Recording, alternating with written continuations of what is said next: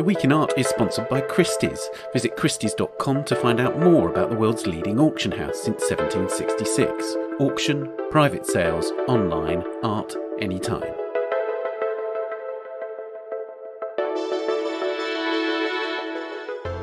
Hello, it's The Week in Art. I'm Ben Luke. This week, a painting special. Is this time-honoured medium the art form best suited to exploring the complexity of our age?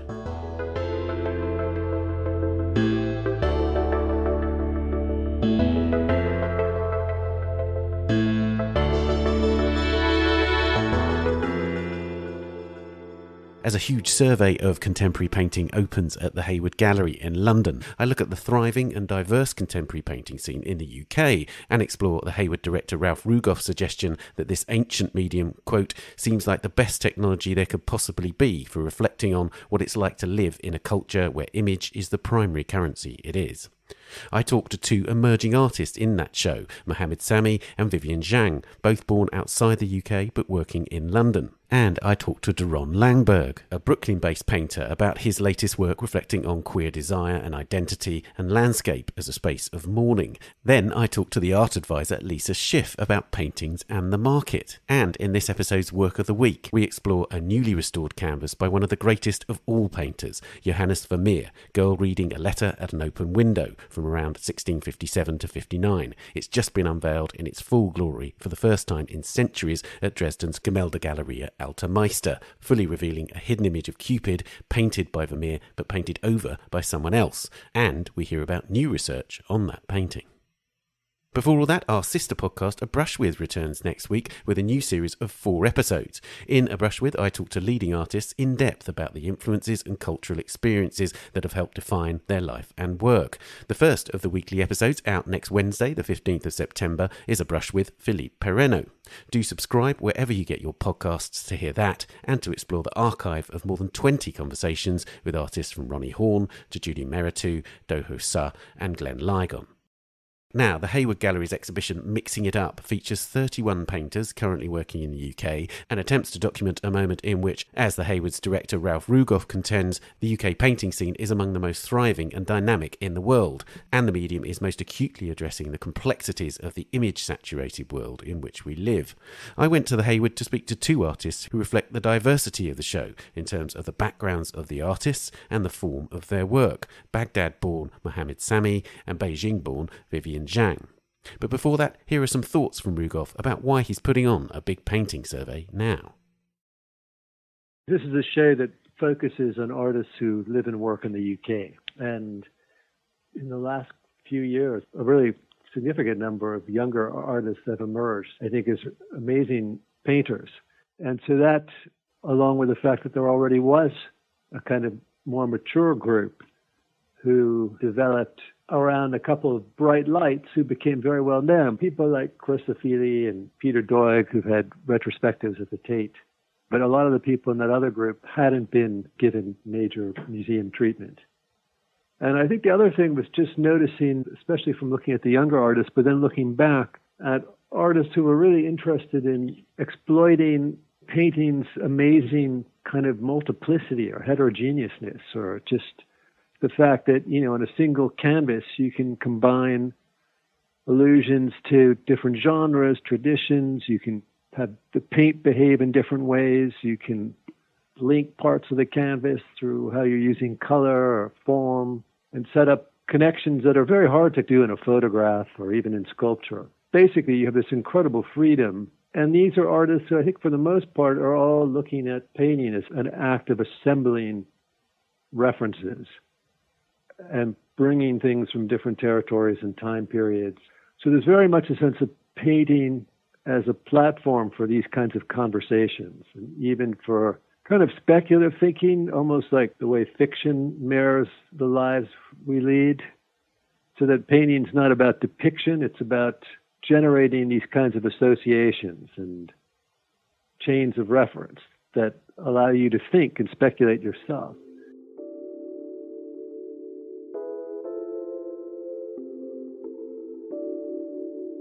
So I'm here with Mohammed Sami in the Hayward, in front, surrounded, in fact, by his paintings.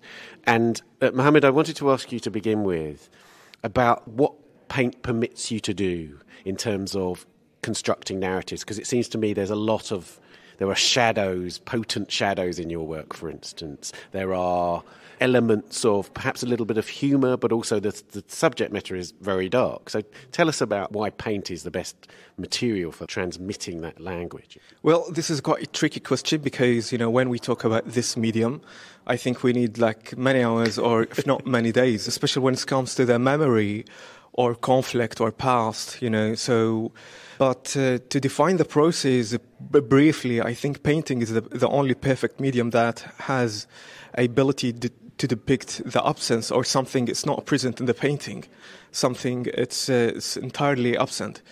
My work is about memory, but it's not a typical memory. It's about the forgetfulness more than just remembering.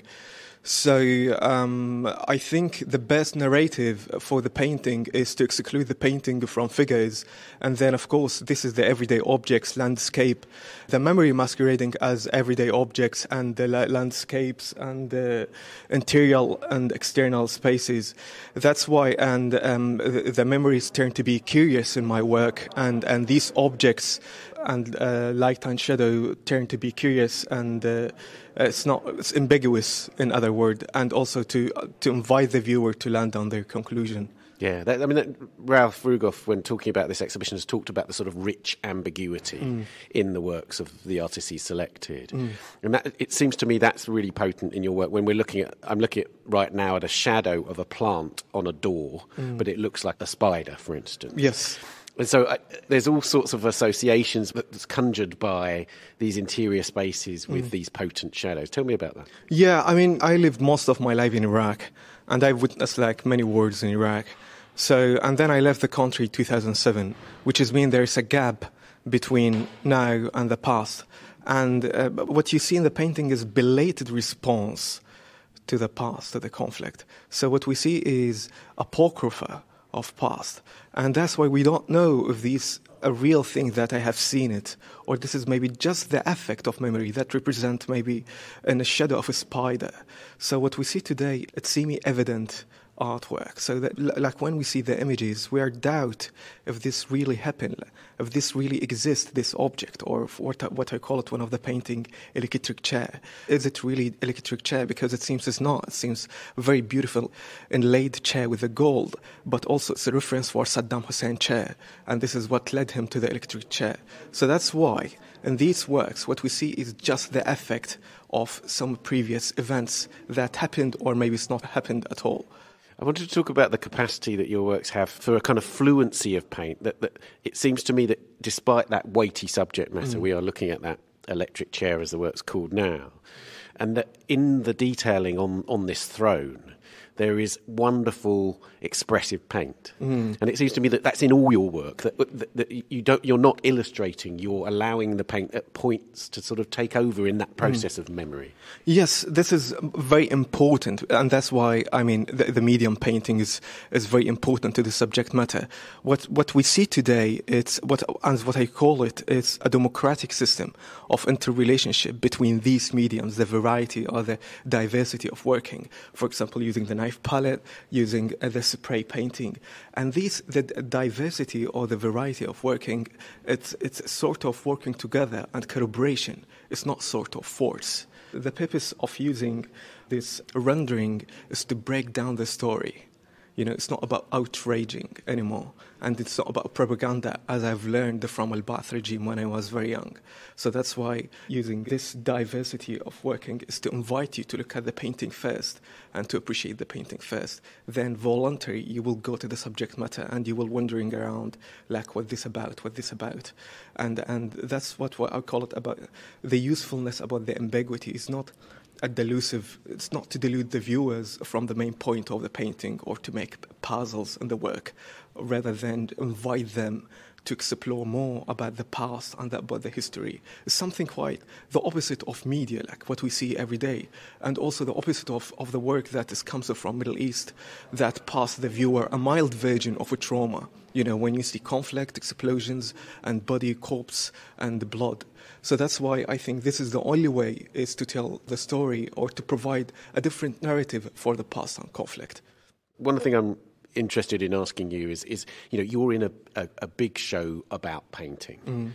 What does it mean to you to be shown alongside other painters? Is there an element of, do you like to be categorized among other painters? Do you see painting as sufficiently kind of individual as a medium that you want to be shown alongside other painters? This is also a very good question, because, of course, this is not any painting exhibition. This is quite very unique, You have around 31 artists, 5 painting everyone. So when you walk around, like, these images, it will hit you. There's loads of figures, there's loads of different narrative, conflict, past, memory, whatever, present. And that's why it's difficult for me to value. Of course, I'm aiming my painting to compete other mediums. To compete in installations, because I've taught art in Goldsmith College, and this was the point at Goldsmith, is to put your painting beside any installation or video art. So that's why to be in an exhibition like that, it's challenging. But I can't define what is the challenging exactly. In particular, is it good or bad? In overall, because I'm talking from a perspective of artists. Like, if you ask a viewer, of course, they will give you other insight, So the other insight could be like that. It's actually, the exhibitions give you a brief about the art scene in painting in UK. So if you want to see what happened outside, something away off on Instagram or Facebook or social media, something very particular here in this exhibition, you can't see it everywhere. Because I'm not a big fan of visiting exhibitions. Every year I visit just 2 exhibitions, imagine or not, during my residency in London.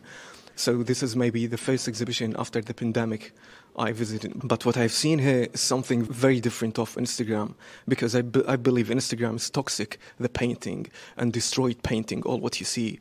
1D image, and all what you see, it's hit of likes and comments. But here, you are alone, physically, front of this piece, with this quietness and with this atmosphere.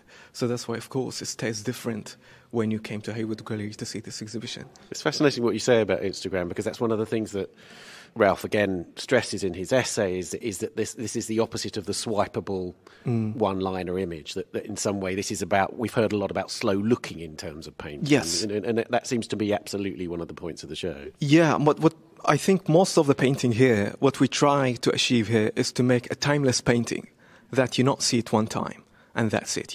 Painting that it's work anytime, everywhere, in spite of who you are. So if you were from Iraq or if you were from Britain, like, your painting is supposed to be work everywhere. While on Instagram, like, there's something about the authority. You hit the name, and then there's something coming, images, and you associate with the numbers. Unfortunately, the paintings and the digital media turn to be numbers, because you see comments. Here, as I mentioned before, you are going to stand with your own comments within you. That's why I need to come several times to define what I have seen. It's not easy to take just one look and then you say, yeah, this is my favorite piece, or this is my favorite artist. No, this absolutely doesn't work like that. You need at least a few times, and maybe you will understand what you have seen after several months, or maybe after 1 year.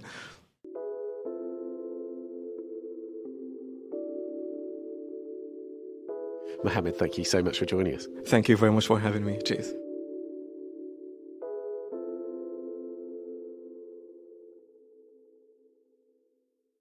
Vivien, you came to the UK via a sort of complex journey which began in Beijing and then went through Kenya and then to Thailand. Is that significant in terms of your work? Definitely. I think through these experiences I've encountered a lot of different cultures and different visual stimuli, and I think they definitely feed into my work, and sometimes my work is about that.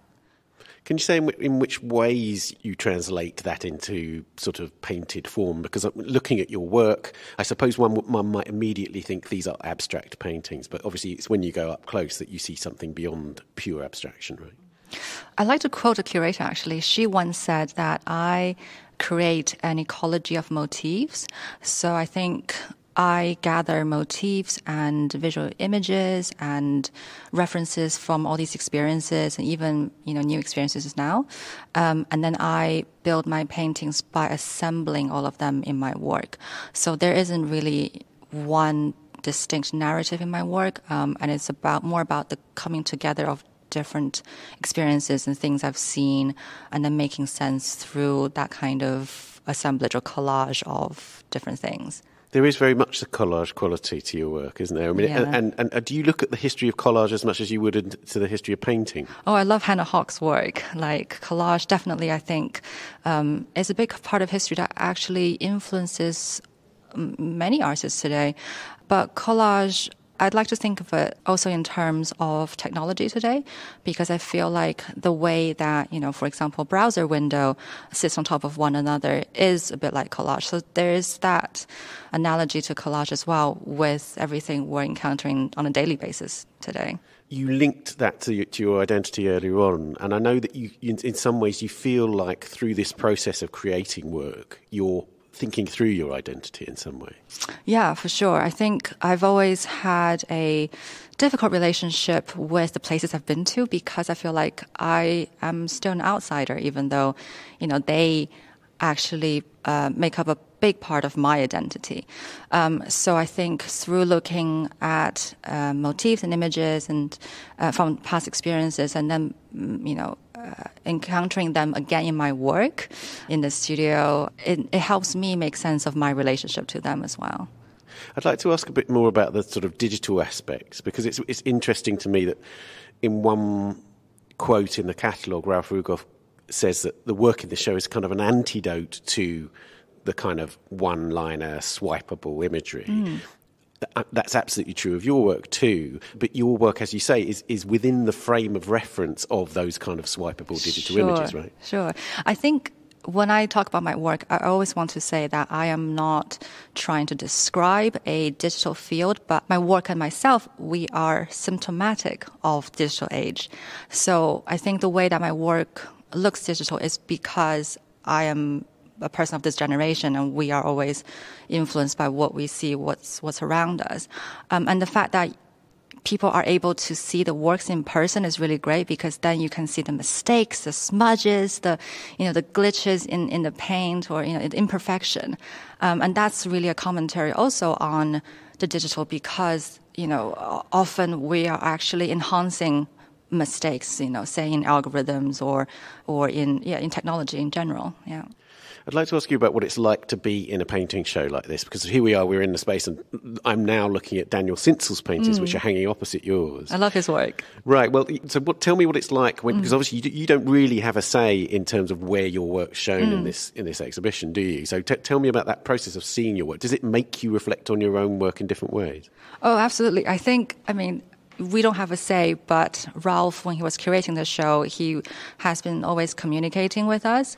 And so I knew from early on that I would be placed with Daniel. And I think, it is a consensus. If I had a clear objection, or, if I think it's a really weird pairing, I think there will be a discussion. But I just loved how it naturally came together, because he plays with illusion, trompe-l'oeil, and, space a lot. And that's something I think about in my work. So I think we do, all of us working in the arts, we do have an understanding of what communicates better. Especially if you have a deeper understanding of painting, I think there is a natural path to which works talk better with which other works. Yeah. And of course, there's that sense in which you're gathered among 30 other artists. And while there's no sense in which this is defining a movement or anything else, is it significant to you to be placed in a kind of dialogue about painting? Does that feel like a natural place to be, or does it feel in any way forced? Very natural, because I think there's no one direction for painting or art today. I think we are in an age where artists are looking at many different things, and we are so much more diverse now. And I think a painting show like this, where you can see so many different styles and many different focuses, exactly pinpoints to this. There's no one direction. And this might be a problem of our age, but I think it's just a condition of our age. There's no, one cause that all artists are going for. And I think to be included in this show, I really echo with the theme, which is about, our work is much more open-ended. For example, the philosopher Umberto Eco, he says, a work of art place is to create an open network. It's not to be didactic and pinpoint just one narrative, really.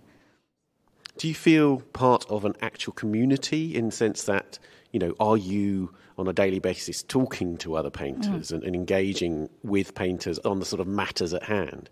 Yeah, I actually feel like I belong to many communities because the art world is made up of many communities which cross over. So I feel like my network is in the UK. I have many more artist friends in the UK. But at the same time, I am also a part of the Chinese community in the UK. And there's a small group of Chinese or Asian artists working in the UK. But I'm also slowly becoming more a part of the community back in China as well, because my work is now traveling back to China, which is quite interesting. So yeah, for sure. I think the communities in London are very inclusive, and you can find different communities. You can almost also belong to many different communities. It's not like borders are drawn. It's more like borders are opened up.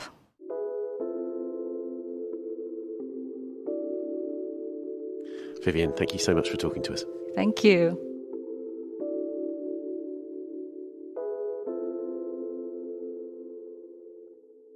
Mixing it up, painting today is at the Hayward Gallery in London until the 12th of December. And if you're quick, you can see Vivien Zhang's exhibition Lorem Ipsum at the Long March space in Beijing. It closes this Sunday, the 12th of September. Coming up, I talk to the US painter Doron Langberg, and I talk to the art advisor Lisa Schiff about paintings and collectors, and we look at that transformed painting by Vermeer. But first, here are a few of the top stories on our website this week. A contested memorial of the Confederate General Robert E. Lee in Richmond, Virginia was removed from its pedestal on Wednesday before a jubilant crowd. As Gabriella Angeletti reports, the statue, which has towered over the city's historic Monument Avenue since 1890, is the last Confederate memorial to be removed from the area since last summer, when controversial works were toppled or vandalised across the country at the height of the Black Lives Matter protests. Virginia's Governor, Ralph Northam, who live-streamed the sculpture's removal on his social media accounts, said that the statue represented a shameful 400-year history of racial injustice in America, and that taking it down marks a progressive step for this historically conservative state, which was once the capital of the Confederate government. In the face of mounting pressure from nervous exhibitors and last week's advice to US citizens not to travel to Switzerland, Art Basel has sent another letter of reassurance and concessions to its exhibitors.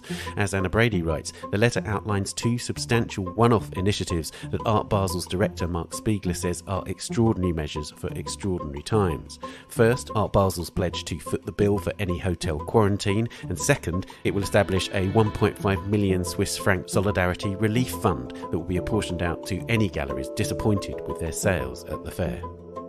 And finally, patients suffering from stress in Brussels may find themselves under doctor's orders to visit museums in a 3-month pilot project inspired by a similar programme in Canada. As Catherine Hickley writes, Delphine Huber, the city's head of culture and tourism, devised the project in partnership with the Brugman Hospital in Brussels. Doctors at the Brugman can prescribe museum visits to individual patients, and the hospital's stress clinic will also organise collective visits for inpatients receiving therapeutic treatment. You can read all these stories and much more on our iOS app, which you can get from the App Store, and our new Android app, which you can find on Google Play. We'll be back after this. The Week in Art is sponsored by Christie's. From a Tang Dynasty silver rhinoceros dish to Huanghuali furniture and Japanese metalwork, the 6 distinct sales of Asian Art Week, starting on the 14th of September, bring together innumerable eclectic works and objects from across this vast continent. Other highlights include paintings by the South Asian modernist Narayan Sridhar Bendre and 16th century Tibetan masters, rare woodblock prints by Utagawa Hiroshige and Katsushika Hokusai, and a Qinglong period Kusa dragon robe. Discover more at Christie's.com.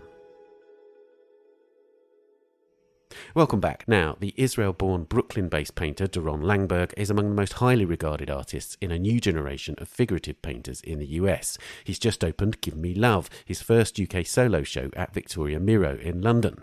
Langberg's best known for his explicit, close-up images of queer love, and these feature in the show alongside touching, intimate images of Langberg and his husband, and a group of landscapes made as he grieved his sister, who recently died, and featuring his siblings in the Manash Mountains in Israel, where the family grew up. I went to the Victoria Miro Gallery to talk to him. Doron, you've got your first solo show in London here at Victoria Miro. I wanted to ask you to begin with, when you come to put an exhibition together, it's your first showing, how conscious are you that it needs to be some kind of manifesto for your work, or that it has to have a certain quality to it that defines what you do? It's funny, this is my third solo show, and I feel like for the first time, this process really felt like the pieces are fully communicating with one another. And it feels like a body of work that is not just kind of a collection of what I've done in the last year, but really a more coherent thought. So that was really kind of an exciting process to go through in the last year and change that I've worked on it. The paintings in the show are quite broad-ranging, and so even though there's a small body of very large works, but they include landscapes, they include an image of your husband in the bath, and they include very close-up, intimate scenes, sexual scenes. Can you say something about those distinctive characters in your work? I think that throughout my practice, the sexual content has been kind of a constant, maybe in the core of my practice, and kind of something that subject matter-wise relates most to queerness. And I think that as my practice grew, I really was thinking about how a queer subjectivity can talk about different subject matter, how it could address family, address spaces like home, ideas about mortality, ideas about relationships, love. So trying to kind of bring very different subject matter together through maybe paint handling or color, and kind of have a sense of empathy through the touch of the work that connects it all. That's really interesting. Tell me about that sense of empathy, because there are really tender portraits. There's a portrait, I talked about the image in the bath for one, that's you looking at your husband in your bath. And then there's also an image of the two of you, which is a very gentle and actually a very lightly painted image. So tell me about those, that tenderness that you're talking about and empathy. I think it's funny with the last painting of the show, which is the two of us together, which is very lightly painted, like you said. And I think for years, I wanted to make a painting that feels so lightly touched. And it was it came together in maybe 2 or 3 painting sessions. So for me, it was kind of this like revelation, almost like a gift in the end of this painting process. And I think that the empathic relationship in the work really comes from my close relationship to the subject matter. So obviously with my husband, or painting my home, or my siblings. And I think it's kind of this digging inwards that allows people to access these feelings that they also have. So I think that's perhaps how it operates from a viewer perspective, or what I would project it does. Yeah. Yeah. And, that sense of painterly touch, do you equivocate that to the touch of a body? So in other words, are you trying to do with your brush, in a way, caressing that canvas in the way that you caress a body? Absolutely. I think that the kind of the imprint of my body, and having marks that are really fast, really broad, and marks that are kind of smaller or lightly touched, kind of just a variety of textures and gestures in the work speak to my body in the process of making, like you're saying. And I think that brings the viewer so much closer to the process, having that so evident on the surface. One of the things about looking at your work is that, of course, you're engaging with the history of painting and genre and the nude, the landscape, etc. It's interesting to me that I know that you've said that it's not necessarily the imagery in your work that makes it radical or in some way political or social. It's the context in which the work is shown, or the political environment in which it's shown. Can you say something about that?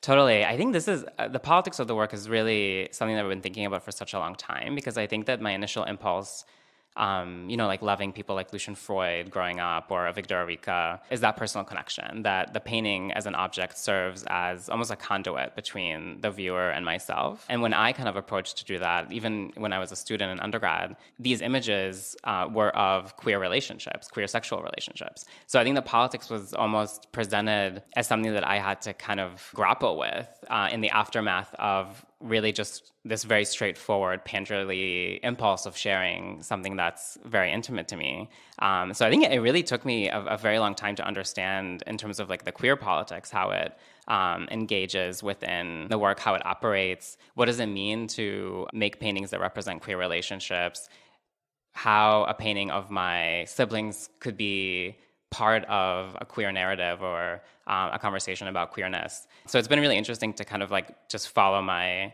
desires and follow my impulses and see how the politics develops within the work. There's a clear aspect of your work which is this sort of zooming in and out of focus within the body of the work. So there are quite finely painted elements in terms of like quite closely realized depictions of faces and parts of bodies and bits of landscape and things like that. But then there are distinct moments in the canvas where it feels like abstraction. That push and pull, it seems to me, is a really crucial balance in the work. Can you say something about what about how you achieve it, and is it a struggle? Totally. I mean, I think that I don't really see the work as having abstract components per se. It's more like abstracted. So they're all part of kind of a coherent idea of an image or a space. It's just that some parts are more realized than others. And I think it just allows the viewers to move through the piece more freely, kind of allows me to emphasize different elements that I feel like are important for the emotional resonance of the work. And what I love about painting, there's such an excitement of letting something dissolve and then like refinding it and have it be kind of this like fluid process that's communicated through paint. One of the works, as we said, was Your Husband in the Bath. It's a clear reference to Bonnard's great series of nudes in the bath. Why did you look at Bonnard? What was significant about Bonnard in terms of you formulating that painting?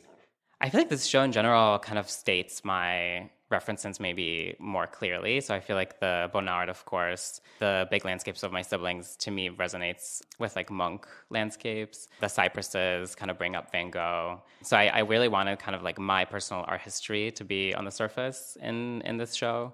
And Bonnard I've been obsessed with since I was an undergrad. And to me, just like the color, the intimacy, the sense of closeness to his figures, to him as a person kind of comes through so strongly in the work. And that's something that I really desire in my own work. Is there also something of a challenge in taking on a work like that? Because it is so, I mean, apart from anything else, they're so strange, those nudes in the bath. The paints, the richness of the colours, but also the variety of colours in those Bonnard paintings. It's really remarkable. So when you're grappling with that, tell me about that experience. Well, it's funny because I feel like this is not the first time that I've kind of quoted Bonnard directly or tried to take his palette. And I think what's masterful about him is that he really uses every color in every painting, and kind of trying to balance this like rainbow palette is really almost impossible, or kind of what's impossible for me. And I think in this painting, the reference is less so in the color palette, I think more like in the subject matter, the composition, like it's almost directly relating to kind of the Martha like bath paintings. So I think in this one, I kind of wanted to combine my color sensibility with something that is so clearly his, which is like these bathtub scenes.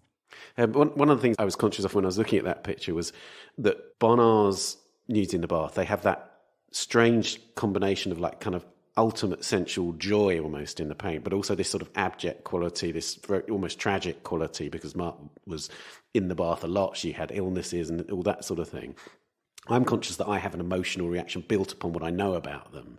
And of course, I suppose whenever you're grappling with art history, you are inevitably engaging that in your viewer, aren't you? Yeah, I mean, I think with painting, every mark you make, every color combination has a history. Like you're creating these bonds across our history, whether you like it or not as a painter. And sometimes they're conscious and you choose them, and sometimes they kind of come up from the work and you have to grapple with them. And for me, I feel like the kind of the narrative around her condition and what you just mentioned, I feel like didn't play as much of a role. I think it's more just my connection to those pieces as being something that I just so immediately identified with when I saw them. Like I feel like every time I saw Bonnard, again, that kind of, he has an ability to create a world that feels extremely familiar on one hand, with a formal structure that is completely non-phenomenological. So it's unlike anything that we could see with our eyes, but it relates so directly to how we feel things to be. So that to me is kind of like what I took from those works. Within the whole idea of, addressing queerness in the work, if you're addressing an art historical past which is dominated by heterosexual white men, is there a direct idea of queering that history in the way in addressing it? Well, I think that to me, what's important is understanding the ways in which heterosexuality is tied to those works, because I think that so much of it is taken for granted. And if you think of so many artists, like from Degas, Picasso, Delacroix, Courbet, like Eng, the nature of their desire really dictates a lot of the choices that they make. And I think that kind of realizing that as an artist and thinking about how my desire leads me in different ways and kind of like really insisting on a certain kind of specificity, especially with like more explicit paintings in the show. And also thinking about them as having the power to represent and stand for the many things that like straight desire have stood for over time. So I think that that's kind of more so than like queering a certain canon, it's more just like understanding how desire in general operates within these paintings that we almost kind of don't see. This episode's about painting, and I wanted to ask you about how you feel about painting, why it is that you are a painter, and why it is you feel that paint is the sort of best vehicle for telling us about your world. I mean, I started painting when I was like 6 years old. So I feel like it was never kind of an intellectual choice between this or that medium. But I think that when I experienced painting, again, like thinking about someone like Lucian Freud or Erika, which were very early kind of childhood experience of seeing them, it was such an impactful, powerful experience. Like I immediately knew that that's what I wanted to do. So I think that painting just has such an ability to communicate emotionally and empathically in a way that just resonated with me since I could remember. And I still, have that relationship to painting. Like if standing in front of a Velázquez is standing in front of a person, it's not standing in front of a painting. And I think for an object to be able to do that and kind of communicate the full complexity of what it means to be a person is just infinitely compelling to me. There's a perception that at the moment painting is in a particularly purple patch. There's an energy about painting at this moment that seems really palpable. Is that your perception as a painter? And you're in Brooklyn, of course. Yeah, I feel like painting for me has always has always had that. I think that now, when I graduated from grad school, which was maybe like 10 years ago, kind of the dominant mode of working was more related to like process-based abstraction. And that has definitely shifted a lot, obviously, towards figuration. And a lot of us that are working figuratively, we're kind of working in our own little pockets in isolation. And I feel like now there have been so many connections drawn between like the works, like my work and the works of my peers. And I think that to me is extremely exciting. But yeah, I feel like as a painter, kind of my relationship to painting has always been like that. So it's hard for me to see it from the outside, maybe. Right. In the show, you've got this new body of work of landscapes. Tell us about those, and because they relate. On the one hand, they relate to your childhood, but they also relate to a particularly painful recent event. Absolutely. So I'm originally from Israel, and I'm from the north, which is close to the West Bank. And I don't see my work as being political in that sense. But like I was saying with queerness, just describing my experience, like describing, being home after a long period of being away. Also, the kind of this body of work started with my sister, like right after my sister passed away. So thinking about mourning and grief and loss in relationship to this idea of home or this idea of family kind of was the impetus to making these landscapes. But then obviously, as I was making them, the kind of most recent conflict was taking place. So it was almost, I just couldn't ignore what was going on and the relationship to what I'm making at the time. So I think that to me, similarly to thinking about queerness and the politics of the work, it's something that I have to spend time thinking about how it operates within the work and then really make decisions about like what I want to say about it. But I think I don't want to necessarily make claims about what the politics of the work is, because I think it's kind of very much things I'm only starting to think about at the moment. But I think everyone around me and my family and seeing the images and reading the news, it was just an extremely difficult time. And what was going on is just unconscionable. I wanted to ask about the balance between the kind of remembered image and the image as you see it, because both in terms of the figurative work and the landscapes, they're based upon observed reality, right? But they're also deeply enmeshed in the sort of subjective memory. Can you say something about that to and fro in the work? Totally. So working from observation actually is very much at the core of my practice. And I think that for me, it's less so about this like painterly being a painter, like a purist in sorts. Like I use photographs and really whatever works. But this one-to-one encounter with another person and being able to gauge literally every gesture that I make to the person in front of me and whether it resonates with my experience of them. So that's something that, for example, I wouldn't be able to do if I wouldn't know the person. So that's why like my familiarity with the subject is so important. And I feel like sometimes with images of my husband, for example, I don't even need him to be there. Like even just looking at like a blurry photograph or whatever is enough because the image of him is so embedded in my mind. So it's interesting. It's interesting. Like if I'm painting my mom, it could take like 20 minutes and it would look and feel exactly like her. Where if it's like a friend or someone that I'm not as close with, it would be more of kind of like this observational process where I'm really kind of like seeking information from the visual experience. So I feel like this connection to the world really gauges my relationship also to the person.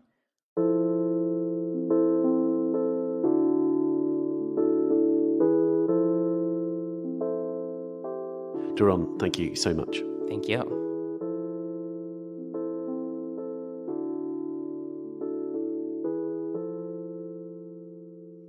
Doron Langberg, Give Me Love, is at Victoria Miro in London until the 6th of November.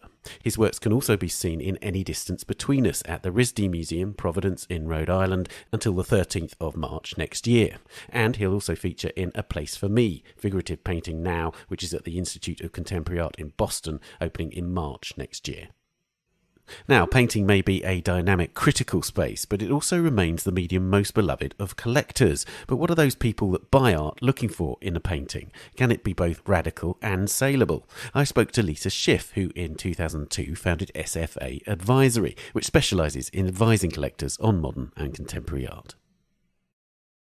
Lisa, I wanted to begin by asking, at the moment the Hayward has this exhibition. The contention of Ralph Rugoff, the director of the Hayward, is that painting is in a particular purple patch, that it's a very strong moment for painting.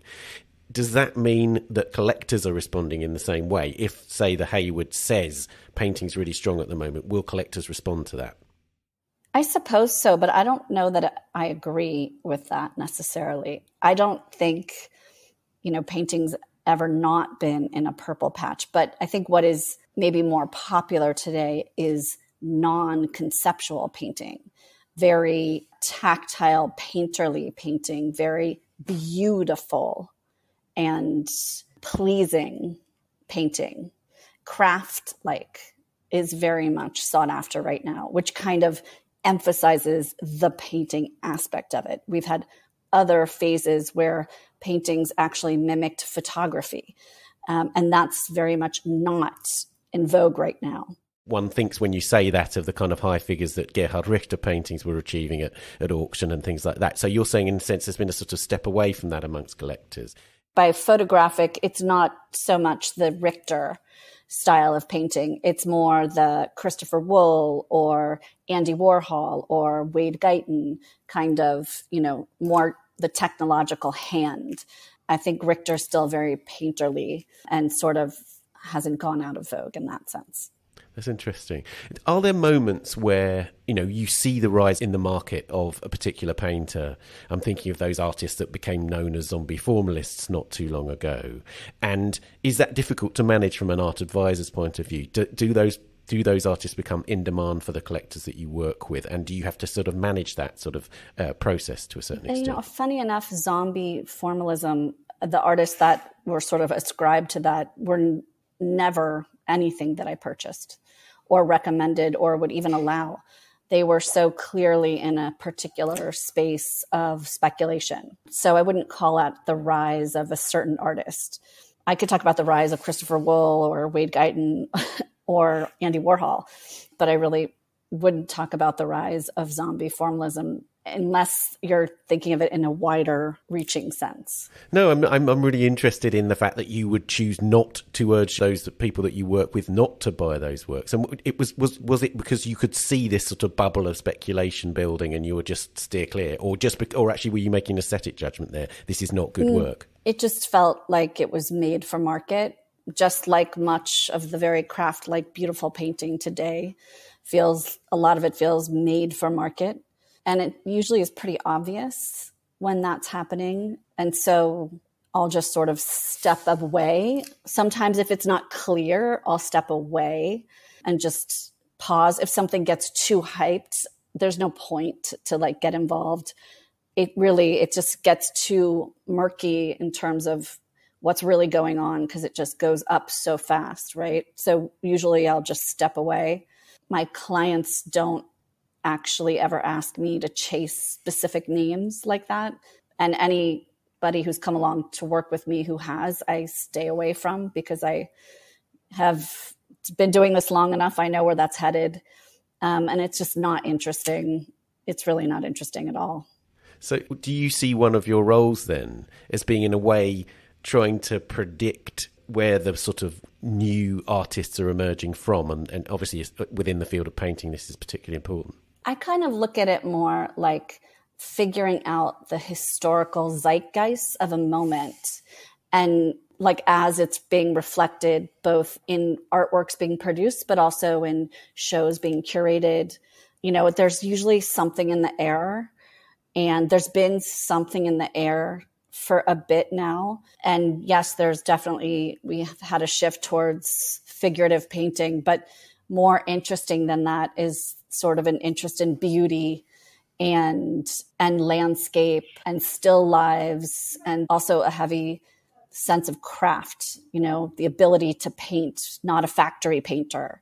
And that's kind of interesting. Like, why is that happening? You know, what's pushing us in that direction? A lot of it comes off as slightly transcendental also.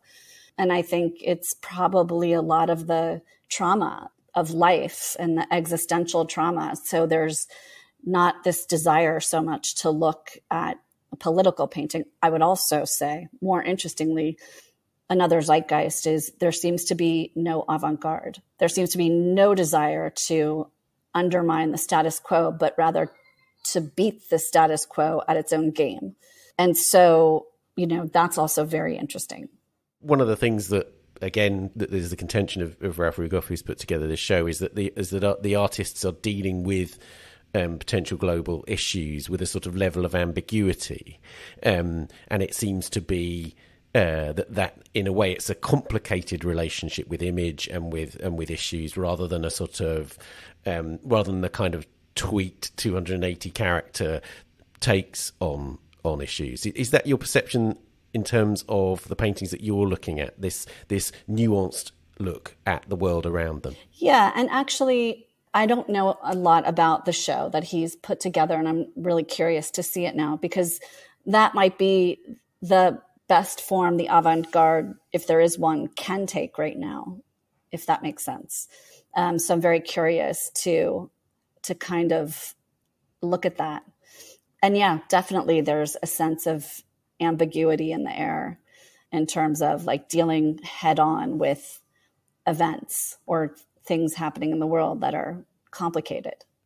I mean, one of the things that I'm conscious of is that there's a lot that within these artists, it may be veiled in some ways, but there is a lot of dealing with, for instance, identity, displacement, migration, lots of global issues, which actually are quite, are very of this moment and are grappling with difficult themes. In your experience, would collectors be put off collecting a painting if it dealt with issues in that way? Do collectors steer clear of overtly political work? No, I don't think so. It depends on the collector, and it depends on the particular goal of a particular purchase. There's always actually filling your walls, which does involve some degree of decorating. It has to. But then there's like building out your collection and finding a spot for something.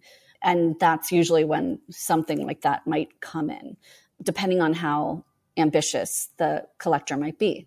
But I would say most of my clients veer towards more subtle interaction. I mean, it's like even looking at someone like Glenn Ligon, who you could argue has been dealing with identity politics very literally, because he mostly quotes James Baldwin, like texts, but it's sort of hard to get to the text, right? The text is usually murky and it's hard to penetrate it. And so it's like allows you to have something like this in your home and to sit and think about it. I think the kind of in your face political stuff oftentimes would be pointing back at the 1%.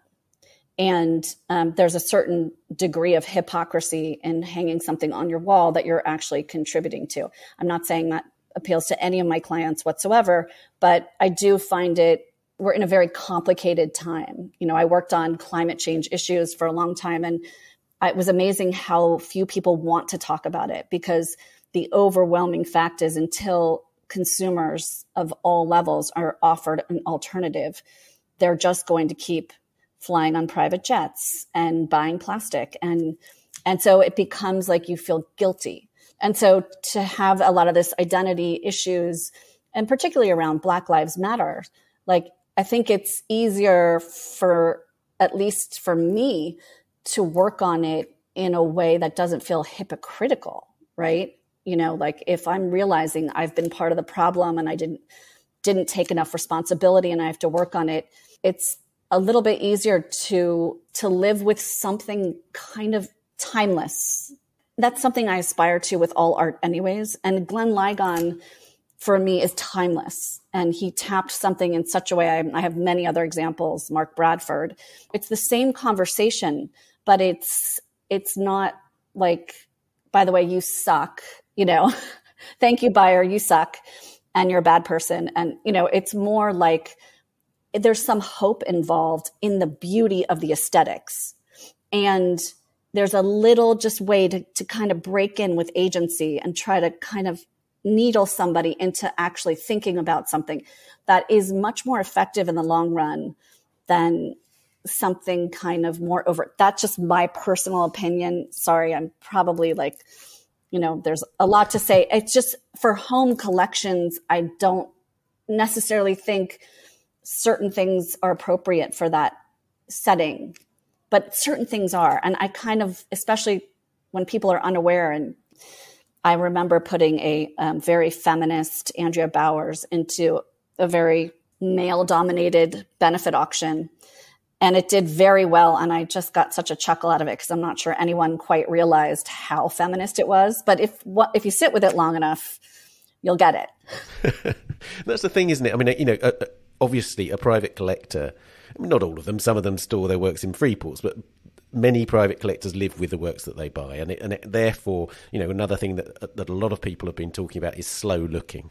In a digital world, slow looking is one of the aspects of painting that makes it most distinct.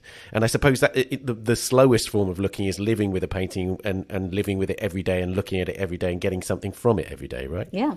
Definitely. So, is that one of the aims in a way of collecting? They want you to find things for them that they can live with and they know that they're going to live with for a long time.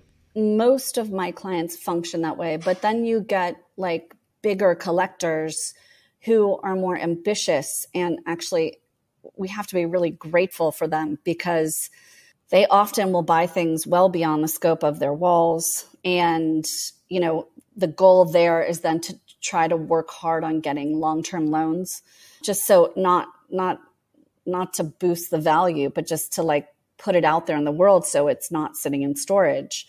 A lot of the great artworks in the past 50 years have been enormous in scale.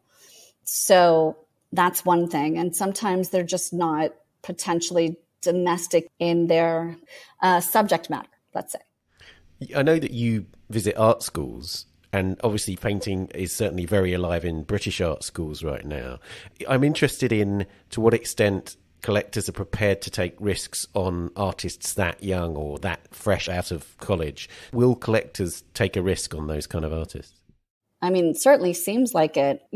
As an advisor, you don't have like hundreds of clients. You've like a handful. So I can only speak to like my people, but it certainly seems like this summer, every primary market show of painting was sold out 10 times over. And I'm just thinking, who is buying all this stuff? But I'm happy they are. I just don't know who it is. It just seems like before it's even exhibited, it's gone.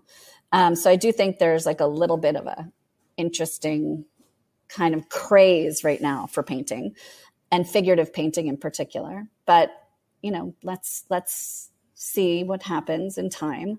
I do think there's a lot of speculation going on. There's sort of a shift in value making and Instagram and, sort of a fan-based economy, things that are kind of going to affect how we buy right now.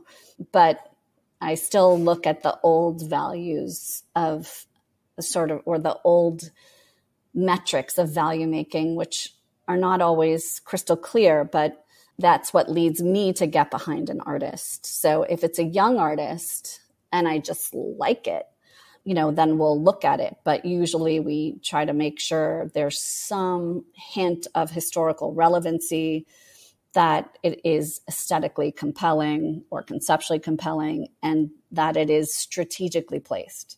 So I can do some of the job of pushing an artist along, but not much. A gallery really does that job. So I want to know, like, if it's a young artist, I don't necessarily want to be buying from the studio. I want to be buying from a young gallery who I know is hungry and is working really hard for their artists. We've actually heard a lot about people buying direct from Instagram, buying paintings directly from Instagram. How much is that a phenomenon? Well, I find Instagram actually, I hate to admit how great I find it working. I really don't want it to work, but it really does work because I don't know. It's because it's so visual. Like for me, it's not so much buying directly. I know lots of artists who get DM'd all day long by collectors from all over the world to buy a painting directly, regardless of a gallery or whatever. And I'm sure sometimes they say yes, but I don't really do that. I might direct message someone for a studio visit if I don't know how to get to them elsewise. But I think it's just been really helpful for searching. I curated a show this summer, and it was really fun to search through Instagram according to a theme I was looking for. And it was fun to find artists that don't function necessarily in this art world and to kind of mix it up a little bit.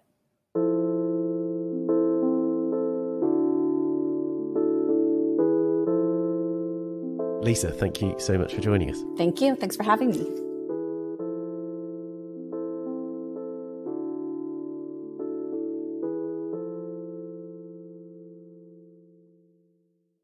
And now it's time for this episode's Work of the Week. If you're a regular listener to The Week in Art, you may remember a couple of years ago that we interviewed Ute Neidhardt, a senior conservator at the Gemäldegalerie Alte Meister in Dresden, who had made a startling discovery about Johannes Vermeer's Girl Reading a Letter at an Open Window. She'd unveiled that a painting of Cupid discovered behind a painted wall in an X-ray decades ago, but long thought to have been painted out of the picture by Vermeer himself, was in fact painted over by someone else. She's now finished restoring the work, and it will go on view from today in Johannes Vermeer on Reflection, an exhibition at the Gemäldegalerie.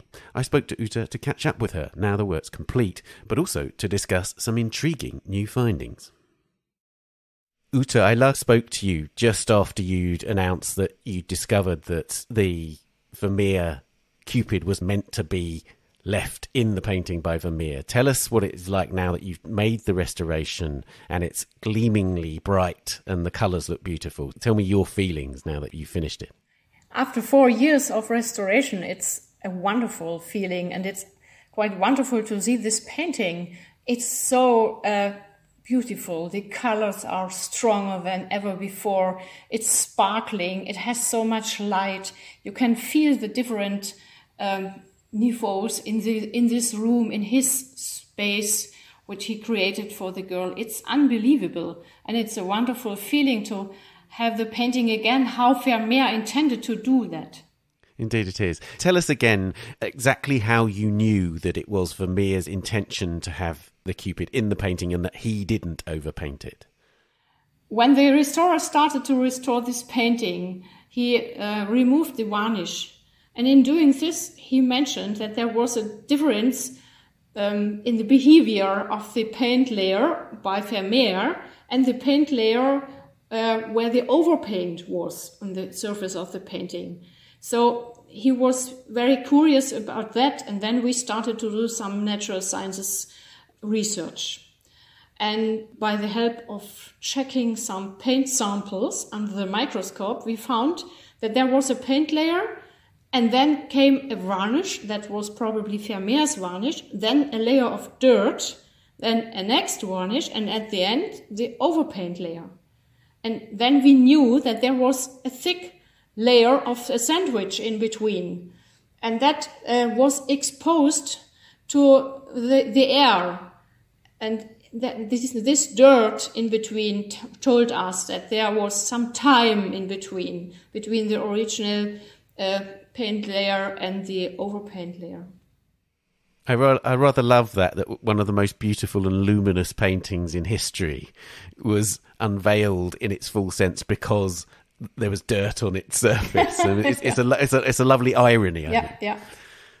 Now, when you first revealed the picture of the restored painting, when we looked at it at the art newspaper, because there's a border around the edge, and in the very bottom right of the picture, there's this curious object. What is that curious object? This object is not to be seen today. It's covered. This object was a rumor glass. And in an earlier version of this whole composition, Vermeer intended to have this glass in front of the whole scene as a kind of a repoussoir. But in a later state of the composition, he decided to overpaint it and to cover it by a green curtain. And then he decided to have the green curtain and the painting of the Cupid on the wall. He did this decision together. So the Cupid is also covered by the green curtain, but it doesn't going underneath the green curtain. So he decided for this solution at the same time. So in other words, it's very clear that Vermeer rejected this idea to have this rumor glass actually in his composition, but it would have been very dominant, wouldn't it? It would have been quite big at the front of the picture. Yes, indeed. The glass would have been very big. It wouldn't belong to the interior. It would have been outside, in our sphere, in the sphere of the visitor, a little bit similar to the green curtain. Right, so it's almost like an illusion device. In other words, it's so that the painting became a kind of window into this woman's world, and there was a glass sort of sitting on the edge of the frame. Yes, exactly. That was his first intention. And he also tried another version, which we already found out in 2010. He tried to have a second Spanish chair in the very front of the painting, and we found the traces of a lion's head. These heads were typical for these Spanish chairs, and but later he also covered this lion's head, which was quite big in the foreground. He covered it by the pattern of the curtain or the tapestry there. And one of the things, obviously, about this picture is that we have grown. Many of us who've grown up looking at Vermeer have had a particular attachment to the sort of sparseness of that picture, and it's curious in a way that we have to kind of relearn the picture. Is that why you're calling it a new Vermeer? Yes, exactly. You know, this painting is in Dresden already 250 years, and the public loves it, or they loved it in its old version. They loved this grayish, empty wall in the background and the girl in profile before this empty wall. It was kind of a modern seeing on this painting. But now we changed it totally. And it's also a bit difficult to the visitors to accept that change.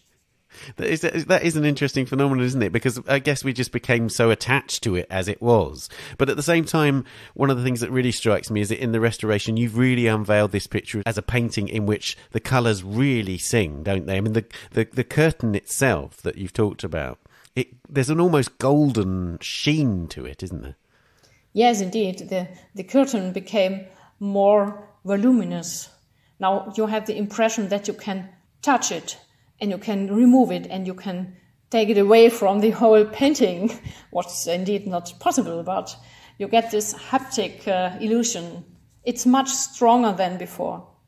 So this show now, as you say, you've got 10 Vermeers in this exhibition, which is, it doesn't sound like many, but given how beloved these works are in the collections that they're in around the world, that's quite something to do that. So what are you arguing about Vermeer in this exhibition? Are there new arguments, or is it really just an opportunity to see him in greater depth than you might otherwise do?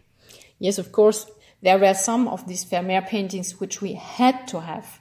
So we started to ask for this, especially the girl reading a letter in blue from Amsterdam, and of course the lady standing at the Virgin from London with the Cupid in the background. And also we wanted to have some paintings from this early period of his career around the end of the 1650s, beginning of the 1660s.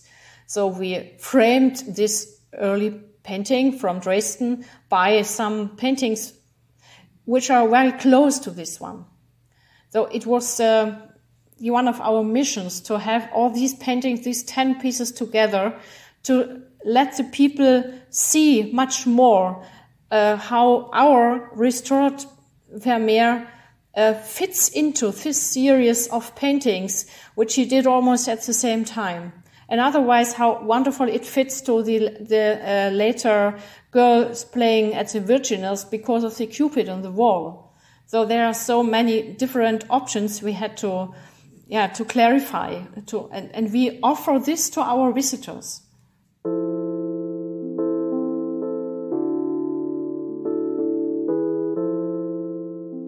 Ute, thank you very much for joining us. It was a pleasure. Thank you.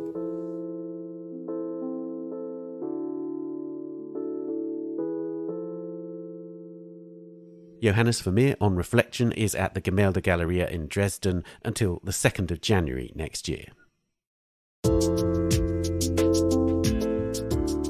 And that's all for this episode. You can subscribe to The Art Newspaper at theartnewspaper.com. Click on the subscribe link at the top left of the page and you'll find a range of subscriptions. And do subscribe to this podcast and A Brush With if you haven't already done so. Please give us a rating or review if you enjoyed it. We're on Twitter at Tan Audio and on Facebook and Instagram, of course. The Week in Art is produced by Julia Michalska, Amy Dawson and David Clack, and David also does the editing and sound design. Thanks also to Henrietta Bentel and Danielle Hathaway, and to this week's guests, Doron, Mohammed, Vivien, Lisa and Ute, and thank you for listening. See you next week. Bye for now.